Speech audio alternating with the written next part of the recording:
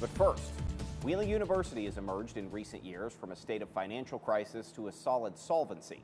Thank you for joining us for 7 News at 6. I'm Stephen Moore.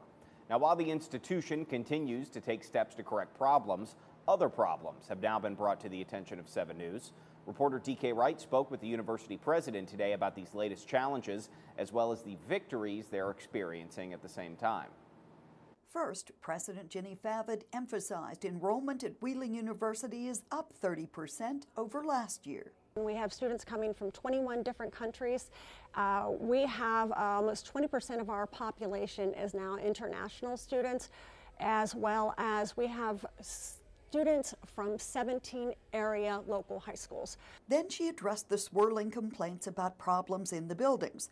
Sources have sent 7 News pictures and emails about broken air conditioning during a heat wave, broken windows, broken or missing dorm room furniture, elevators broken since June, shut-off notices for utilities, holes in walls, falling portions of ceilings with possible mildew or mold. Favod said due to hiring challenges, the university had to contract out both maintenance and housekeeping. She said they've been meeting with that contracted company about the problems. Of course, I'm not satisfied with that company. That's why I've been meeting with them to address the issues. She said she doesn't want to bash them because it could worsen the situation.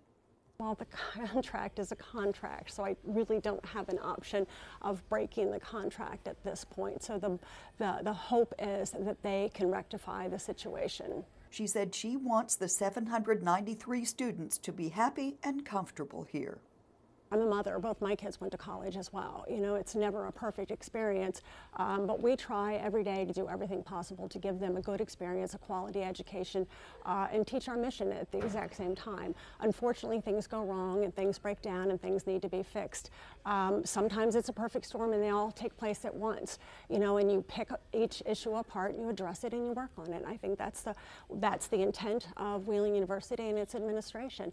She said other colleges and universities have problems. In fact, several have closed. For 7 News in Wheeling, DK Wright, working for you.